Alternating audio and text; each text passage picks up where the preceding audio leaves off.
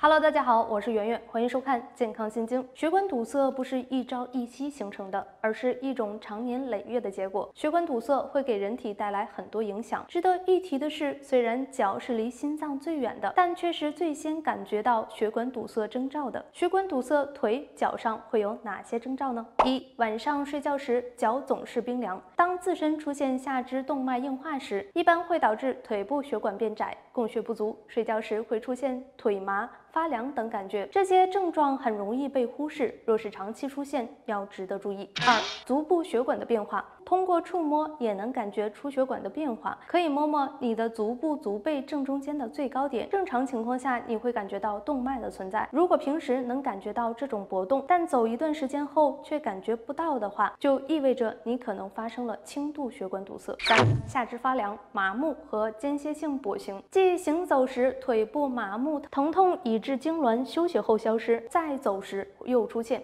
这通常是长期下肢血液流通不畅或供血不足引发的，长期发展下去可能会发展为下肢动脉硬化，所以当刚刚出现症状时，就要及时注意控制了。以上就是当血管开始出现堵塞时，身体尤其是我们的腿脚会提前给我们的信号，所以平时要多加注意身体各处的信号。若有异常时，要第一时间处理，把可能会发生的疾病扼杀在初期。好了，本期的养生知识就分享到这里了。如果喜欢我们的节目，请多点赞、多转发、多评论。我们下期再见。喜欢就点个关注吧。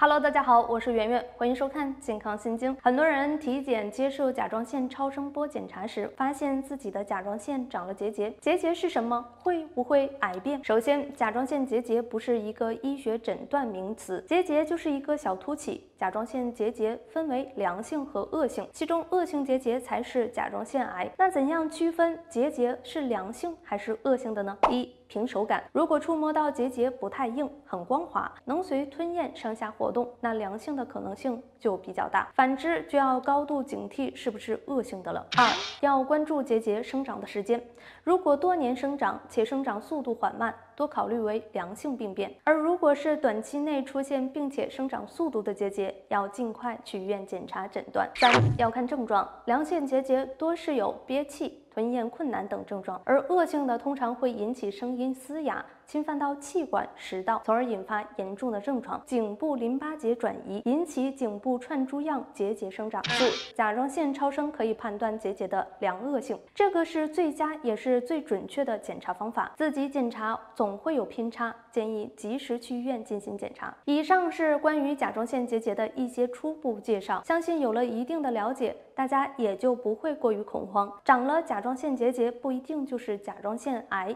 首先可以根据以上标准自己判断，但为了更安全稳妥，建议及时去医院就诊专科医生，尽早诊断和治疗，也可以更安全更放心。好了，本期的养生知识就分享到这里了。如果喜欢我们的节目，请多点赞、多转发、多评论。我们下期再见。喜欢就点个关注吧。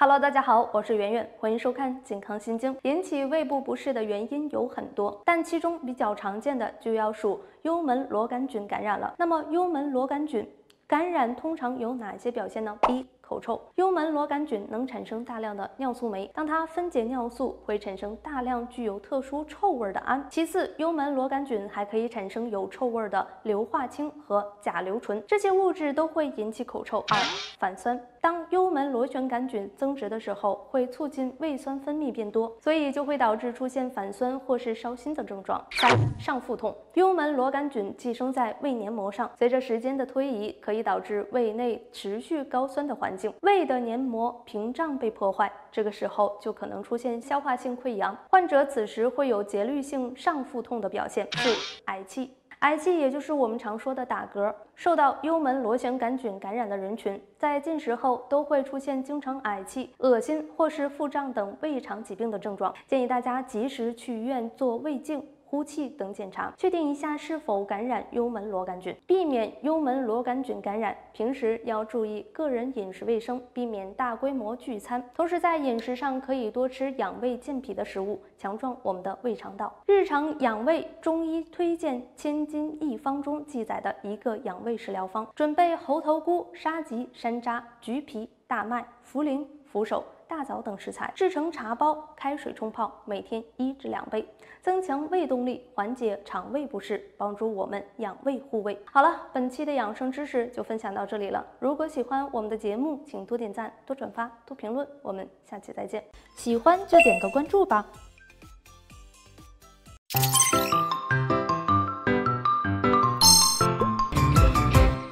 Hello， 大家好，我是圆圆，欢迎收看健康新经。便秘是困扰很多人的一件事情，但很多人不重视，也就是好几天没有排便，要么就是排便的时间长一点而已，也不是什么特别严重的事。殊不知，就是这些你以为的，正在慢慢侵蚀着你的身体。长期便秘会有哪些危害呢？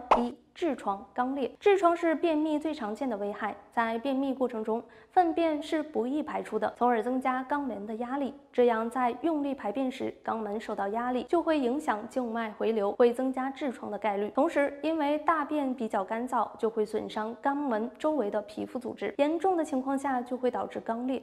皮肤变差。长时间便秘使大便长期堆积在肠道内，会对肝脏造成很大的负担，慢慢的就会在脸上表现出来。像是有的人就会出现黄褐斑、痘痘等。诱发心脑血管疾病。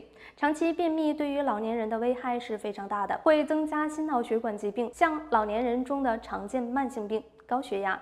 如果有便秘的情况，那么在用力排便的过程中，就会促使血压升高，这样就容易引起一些不良后果。如何改善便秘的情况呢？首先，我们要改良饮食习惯，多吃新鲜蔬菜水果以及粗纤维食物。其次，养成良好的排便习惯，尽量在上厕所的时候避免玩手机、看报纸的行为，以免延长如厕时间。最后，可以在每天早起后喝一杯温水，来促进新陈代谢。肠胃蠕动帮助排宿便，预防便秘。有条件的，可以在水中加入火麻仁、桑叶、决明子、牛蒡根、莱菔子、甘草等药食同源的食材，配制成茶包，每天开水冲泡5分钟，早上空腹喝1杯，可以更好的润燥滑肠，缓解便秘的情况。好了，本期的养生知识就分享到这里了。如果喜欢我们的节目，请多点赞、多转发、多评论。我们下期再见。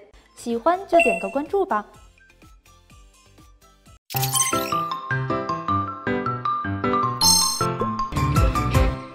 Hello， 大家好，我是圆圆，欢迎收看健康新经。鸡肉是我们餐桌上常见的肉类，鸡肉的肉质细腻，滋味鲜美，有温中补脾、益气养血、补肾益精的营养价值。不过，鸡肉并不是什么部位都可以吃的，其中有4个部位特别脏，含有大量的毒素、细菌和寄生虫，所以平时吃鸡肉的时候要注意了。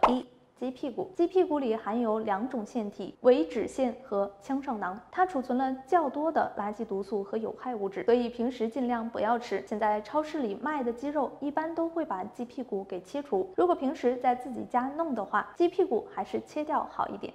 鸡脖子。鸡脖子算是一种美味零食，但是要注意，鸡脖子上有很多的淋巴结以及淋巴结分泌物，可能会含有大量的细菌和病毒成分，而且给鸡注射疫苗的时候，一般都是通过鸡脖子上注射，所以平时鸡脖子尽量少吃。鸡皮部位。鸡皮含有的脂肪和胆固醇都比较高，含有的有害物质也是比较多的，特别是经过烤制的鸡皮最好不要去吃，人体摄入后会影响健康的。鸡头部位。